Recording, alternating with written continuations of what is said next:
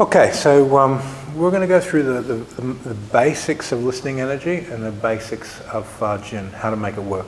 What does the mind need to comprehend to make this happen? First thing, if a person gives you a line of force and they push against you and you touch them, you obviously want to identify their line of tension. So where is their strength coming from? So here it's coming from his shoulders and connecting into his core. Now, if he was to drive forward with his legs, then, okay, now it's coming more from the legs. So I want to, number one, define the line of tension. Number two, I want to connect into the elasticity of his body and feel the biotensecurity, the elastic web of his body. This includes tendons, ligaments, sinews, all the elastic parts of his frame. Number three, I want to be able to use that biotensecurity and his tension line to touch down onto his feet. So I want to find his root. I want to find his connection to the ground. So I've got a line of tension, I've got biotensecurity, the elasticity of his body, and then I got his feet. Next thing I want to find is his center of mass.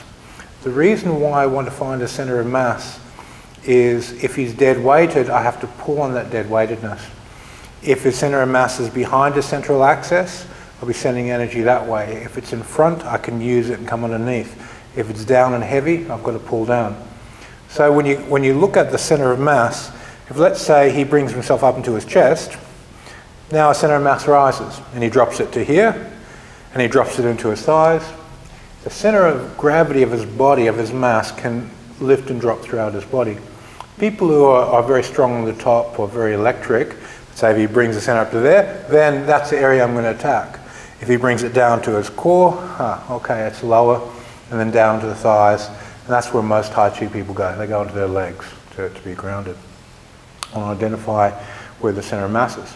So I've got the line of tension, the line of his strength. What muscles are being used? How's he getting that strength onto me? From there, I want to feel the biotensecurity of his body. I want to feel his root, and I want to feel his center of mass. Where is his balance working in relation to a central axis? Is it on the front? Is it on the back? Is it high? Is it low? All those qualities are super important. Then the next thing I want to do is the force that he's getting onto me, I have to clearly define this line of tension. Is it muscle? Is it a facial elastic stretch? Is it dead weightedness? What is the nature of his force? If it's dead weightedness, I don't pick up a sack of potatoes. I'm going to lead that out. I'm going to pull it down. So I've got to be very, very clear on that. The next thing I want to know from there, after I can feel the nature of the force he's putting on me, is his center of balance.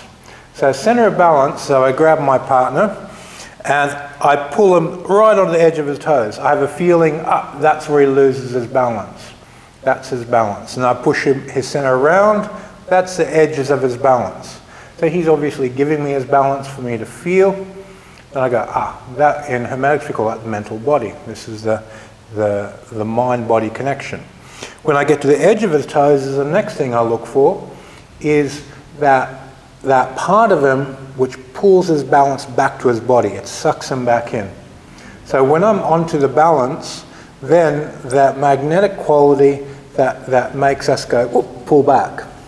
Now, if let's say I push a person a little bit out, they're going to unconsciously withdraw back to their center unless they're consciously giving me center. So there's a magnetic quality within the person's mind and body which pulls the balance back into center. It's always seeking to be grounded and centered.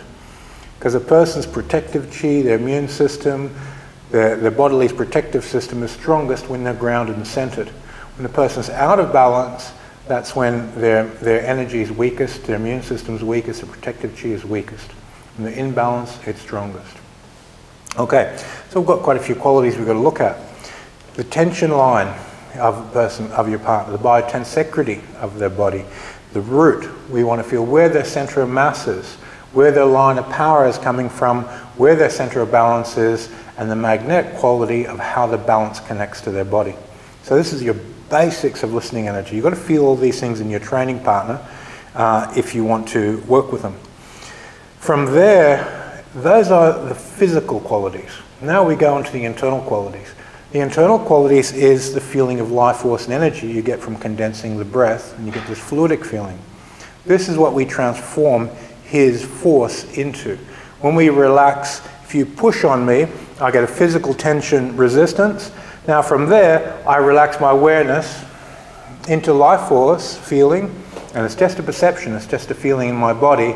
This activates my biotensecurity, it puts my trampoline underneath his feet and connects to his base, and I roll the joints under the lever. So I want to be very aware of the life force feeling. The life force feeling moves from there into, from this region into the heart region, and it's just known as the astral body. Now your astral body is when you slow that life force feeling down, it becomes very thick and fluidic. And in Chinese they call that Qi, the Qi body. And we want to become very, very aware of that. So I've got this tension line, I connect into the feeling of life force, and then from there I deepen and slow that into the astral feeling, or Chen Manqing calls it swimming in air. That's the astral body. Then the next layer, the upper dantian, is the mental body, which we already covered. The edge of that part that holds the balance in, we already covered. And then the last essential component is stillness. When you've been doing meditation for a while, you recognize that you have concentration. Underlying that concentration is an accumulation of stillness. And there's this empty quality underlying everything that exists, and it arises naturally from meditation practice. When a person puts a force on your body, you want to recognize the underlying emptiness, because when you relax into it, the biotensecurity of your body also switches on and becomes very, very efficient. So we want to get to that place very, very quickly. So those are the basic qualities for listening energy that are required for Fa Jin. Okay, we'll leave it there, and then we'll continue with the next part. Thank you.